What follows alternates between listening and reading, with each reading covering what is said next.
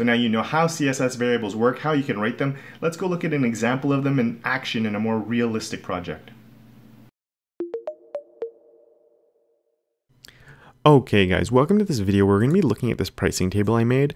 I'm not going to be coding out the whole pricing table. If you want to see how I created this, you can check out the code pen. The link for it is down below. Instead, I just want to be focusing on really the practical value of using it in your projects.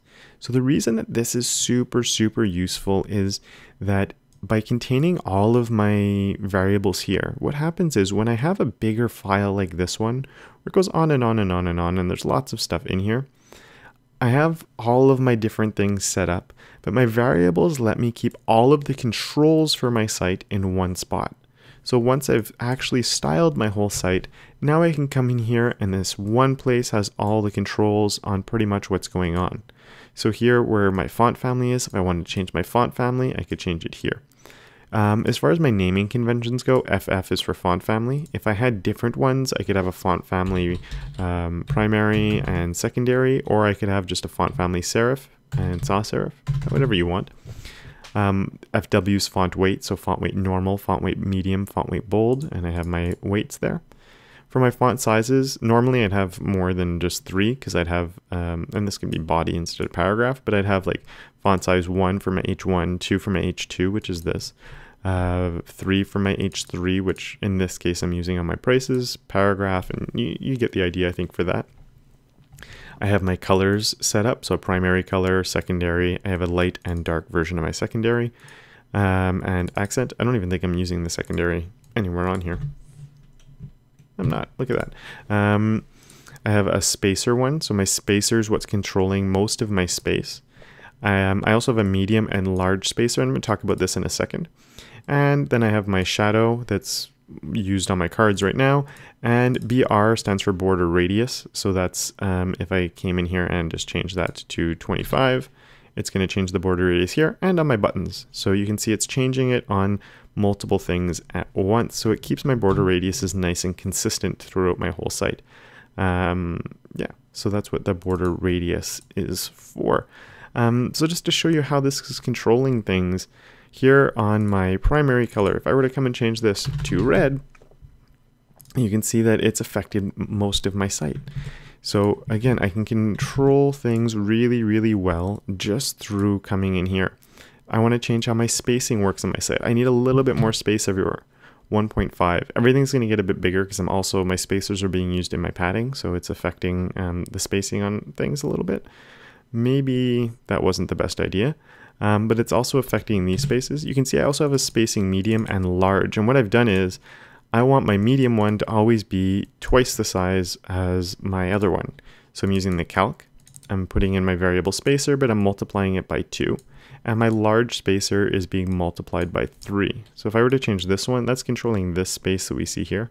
So if I were to shrink that down, you can see that these spaces are getting smaller. And if I do that all the way to 1, again, it shrinks the whole thing down.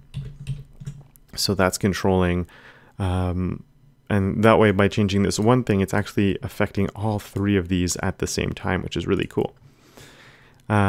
Just really quickly, one thing I did, and I think I mentioned earlier that there is sometimes a useful case for overwriting your variables inside of selectors instead of having it up in the root.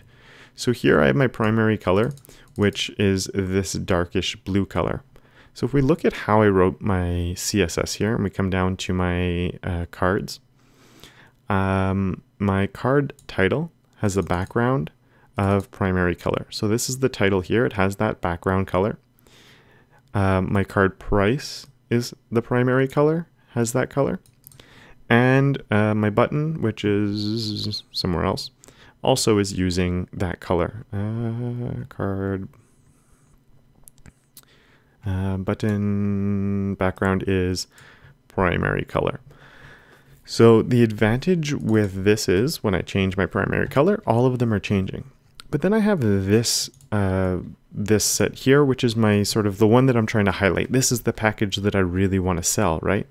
So if we look here in my markup, we have my card, then we have another card, and then I have my third card. So 1, 2, 3. But my second card, this middle card, is an important card. So card important. So this is the more important card, and I wanted to change the colors in it. Now I don't want to have to go through and redefine all of my colors throughout the whole thing. I don't want to have to say card important, card title, card important, card price, card important, card body, etc., to change the colors. So what this lets me do is, if I come and I look, I have my card important.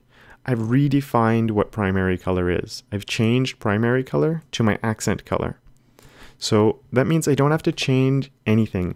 One line of CSS changes it all. So if I take this off, it's going to go back and they're all going to look the same now, because these are all using the card, and inside of my card, my pricing, all of those things are set up to be using a primary color. And so primary color is working fine. It's getting it from the root. And if I come here and I redefine it here, whoops, just undo. I redefine my primary color. It's changing what it is in that one. So this is also, if I had 3, I could have card important, and let's just say card very important. And we do card very important. And on there I could say that the primary color is var secondary color, which won't really be the best color to use. Don't I have a secondary color? Whoops, I forgot my period. There we go, and now it's changed that one. So it's a nice, easy way to change colors on a system that's already existing, and to come up with some theming options and stuff like that. So this is the one time where I'd be looking at actually using it and redefining variables. I think in a case like this, it actually makes sense to do it like that. But do be careful with stuff like this. But again, you're just going to be coming through and writing your CSS like you normally would. There's nothing that's too fancy, nothing that you want to change around too much. But basically you're just going through and setting all the things up that you normally would. But whenever there's anything that's repeating, so my background color, my colors are always going to be repeating, bring them up and make a variable. Your font sizes, your spacing issues, your border radiuses, your shadows, if you have gradients, anything like that. And then it gives you full control over the site in one big area right at the top of your style sheet, which is just amazing and makes it really easy then to make modifications.